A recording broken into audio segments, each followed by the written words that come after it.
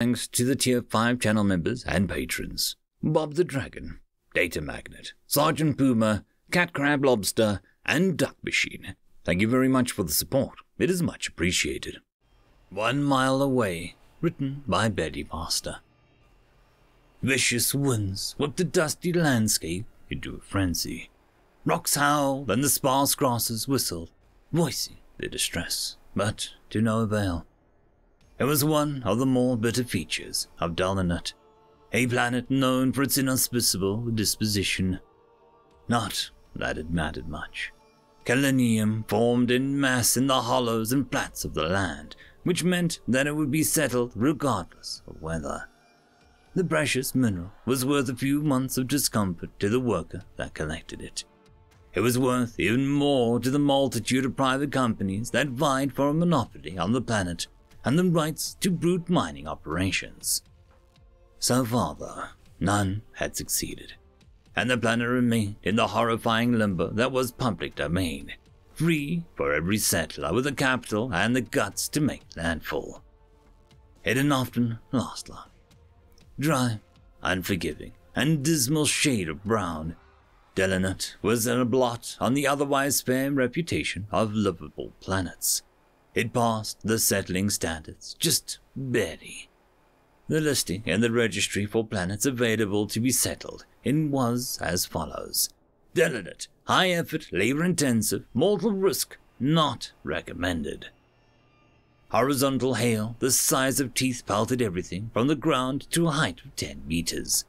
Gravity fluctuated constantly due to the unrest in the planet's core and warping magnetic fields. Wind whisked away moisture to be deposited in sinkholes that filled in with muck and stone, only to be burst years later from gas buildup. There were no clouds. There was no thriving ecosystem. There was only the red giant floating angrily in the sky, set on burning the planet to a crisp. And it would one day succeed. Deep in the flats walked a figure, swathed in black and khaki, wrapped from head to foot. The figure was humanoid and walked with a strange gait that could come from anything from a botched surgery to a rock in its shoe. It took the pelting hail in stride, making no sound but the constant trudge of boot on course stand. Above the flats sat a small dwelling, or, to be more precise, the entry to a dwelling. It was a wide and thick platform of crete set into the rock some 20 meters long and shaped like a landing pad. Markings lay on it for measurements in the twisting letters, and the very center of it bore aware of movement.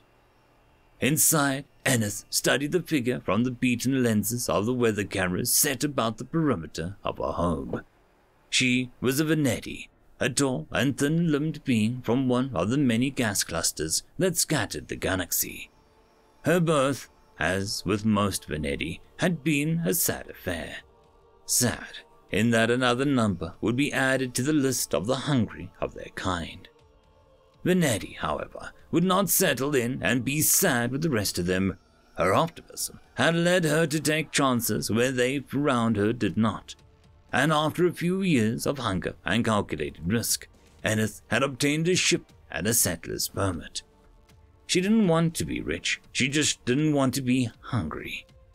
The figure came closer, and she studied it carefully. It was a human, of that she was sure. None of the other settlers were dumb or desperate enough to come out during a squall like this after the solar flare that had wiped out all radio communications. A single misstep would quickly follow by death of exposure or dehydration, whichever came first. Most weren't able to get back up after falling on this planet. Humans, though, always seemed to stand back up.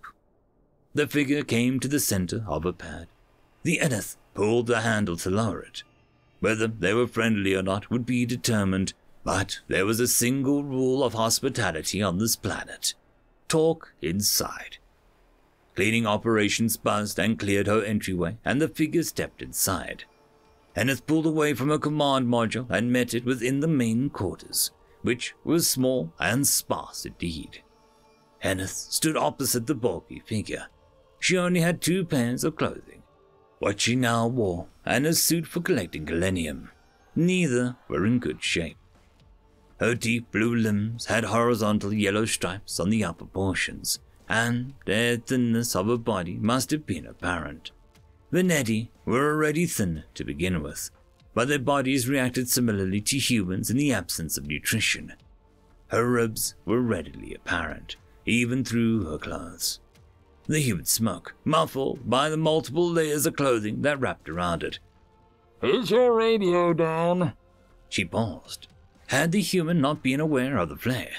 Yes, it's down. The flare fried my safe stop, and I ran out of extras 2 weeks ago. "Do you need supplies?" Yes. "What kind?" Aneth didn't hesitate. Withholding information in this sort of situation would be stupid. Food. I've been subsisting on a quarter rations for 2 weeks now.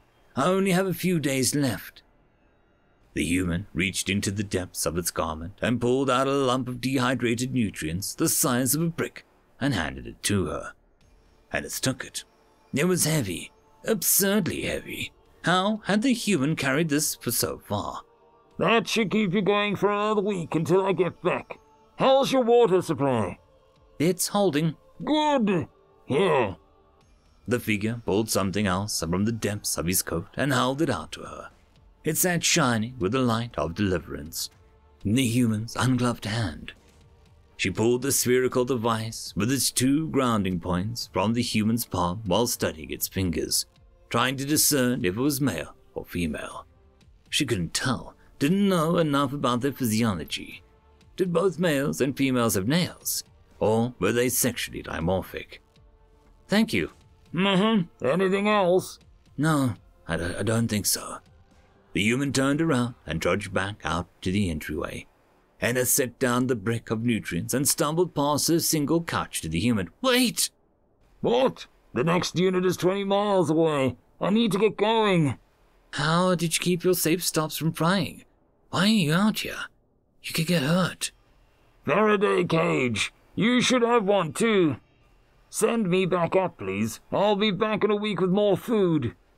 She held the entry portal open, insistent. You could get hurt. One slip. I'm aware. Send me up.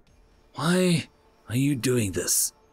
The figure paused, then started putting his gloves back on. My neighbor died. Water pump busted. Radio out. No backups and too scared to leave without a radio. Found him a week after the fact. All shriveled up beside the door. The human's voice lowered. A mile away. 1 damned mile. I could have checked in 8 different times. But I didn't. There was a moment of silence, and a step back from the entryway. Has, anyone else? No, you're the closest to running out of food, but not by much. I'll be back. Aneth allowed the door to close and pushed the handle to raise the platform. Howling winds assaulted the platform anew, but the figure stood still like one of the scarred rock formations until it came level with the rest of the pad. Then the human started walking, away from where it had come, down onto the flats. Aneth watched the figure go. She saw the wind formation form, but had no way to warn the human. She cursed herself for not immediately replacing the safe stop, as a dust devil, filled with rocks the size of fists, barreled over the human and knocked it to the ground. She watched, helpless, as the form was pelted with stones until the dust devil whirled onward and dissipated. There was nothing but the constant scrabble of scree and gravel for a few minutes as Delanet carried on its harsh election.